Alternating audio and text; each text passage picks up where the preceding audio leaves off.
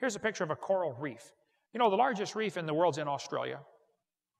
I had a call from a church in Brisbane one time. They said, "Do you want to come preach over here in Australia?" I said, "I need to pray about this." He said, "Yes." I took my whole family over to Australia. My daughter and I got to go scuba diving at the Great Barrier Reef. It was incredible. Some of the reef was destroyed during World War II by ships and anchors and bombs and stuff like that. So the environmentalist wackos went out there to see how fast it grows back. They watched the reef grow for 20 years. It was a government project. After watching it grow for 20 years, they said the reef is less than 4,200 years old. Okay, well then I have a question. If the earth is millions of years old, why don't we have a bigger reef someplace? Why on earth would the biggest reef be only 4,200 years old?